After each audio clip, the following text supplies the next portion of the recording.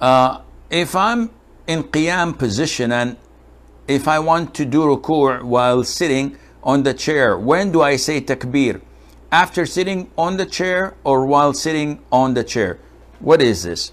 This is a person who has a problem in their back or in their knees, so they cannot make ruku'.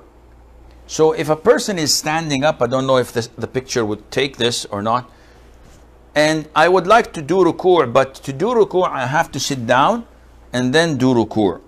So when should I say takbeer? The answer is the takbeer should be the moment you start to sit, while sitting, because this is your movement to the pillar of ruku'. So while you're sitting, while you're going down, you say Allahu Akbar, and you make your ruku' normally.